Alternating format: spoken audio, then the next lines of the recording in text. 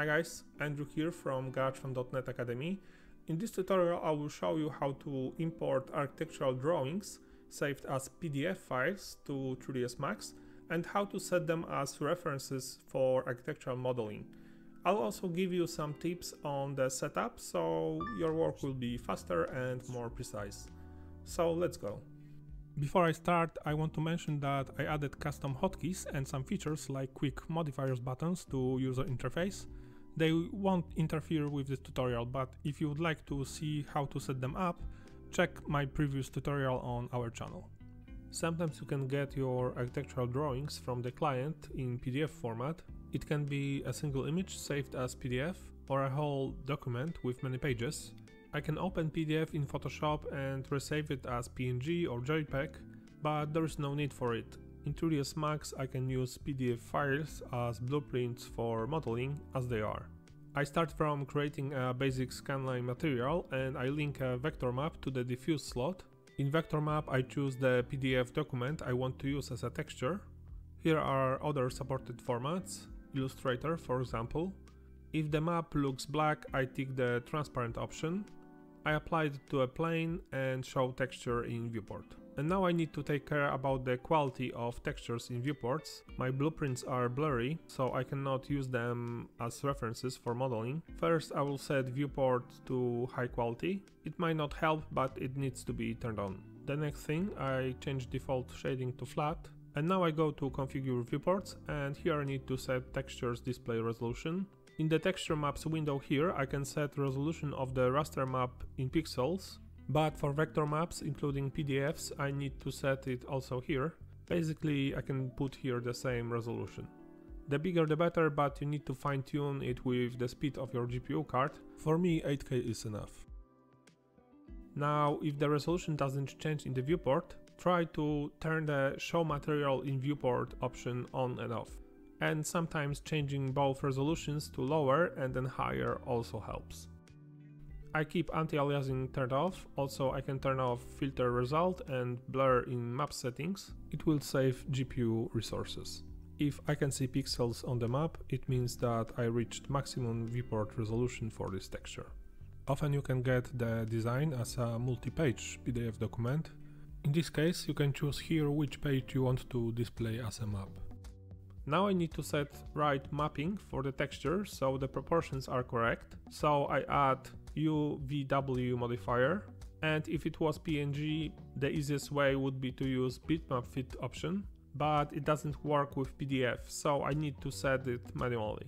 I can take the dimensions from here, from the page size, and I type it to the height and length.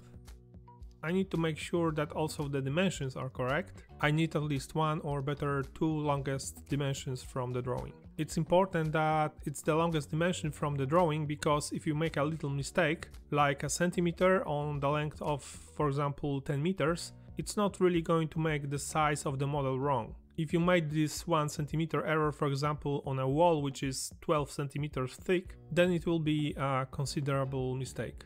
Also, in general, in architectural drawing, the longest dimensions like construction axis should be correct. There may be errors somewhere on the minor features of the design. They are changed very often and sometimes they may not match the dimensions numbers precisely.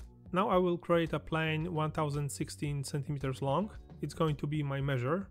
And I will align the size of the reference image to the measure plane, so the length of the wall on the drawing is 1016 centimeters in 3ds Max units.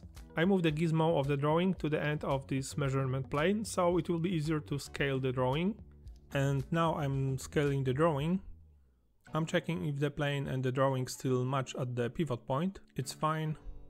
At the end I can fine-tune the scaling with more precision here. And it's okay, the proportions and dimensions are fine. I will double check on the other axis and it's fine too. I have all the drawings on one sheet, so based on this one drawing I will prepare separate ones for every view or section. I'm copying the reference and moving the vertices to get one drawing per one plane. And I center the pivot points. All of the drawings are ready. I will model the building in a way that the height dimensions of the reference, like floor levels, will match 3ds Max coordinate system in the z-axis. In Poland, where I live, the zero level of a building is the level of finished floor. Thanks to that, I will be able to use absolute values in all the fields where I input dimensions. I will not need to calculate them manually. I align the sections and plans so they match each other. To match the floor plan and roof plan, I can create a box which will mark their common element, like stairs for example. I align the roof plan according to this box. I place all the drawings around the plan and I name them accordingly. I move the plans below the zero level. I create a plane on zero height as a reference. I place the elevations and sections so they match the scene's coordinate system. So basically the zero level on the drawing is the zero level in 3ds Max coordinate system. I select all the references, open Object Properties window and turn off Show Frozen in Gray option. And I turn on Freeze so I won't accidentally move them while working. I tick Backface Cool on, so the drawings which are turned back to me won't block out the view. But I have two drawings, the elevation and the section per every view. I will place them on different layers so I can switch between them. And the whole setup is ready. I can choose different views, switch between elevations, and all my data from the drawings is going to match the 3ds Max coordinate system. Okay, that's it. I hope you will find this setup useful when modeling architecture. If you have any questions, please ask them in comments, I will be happy to answer.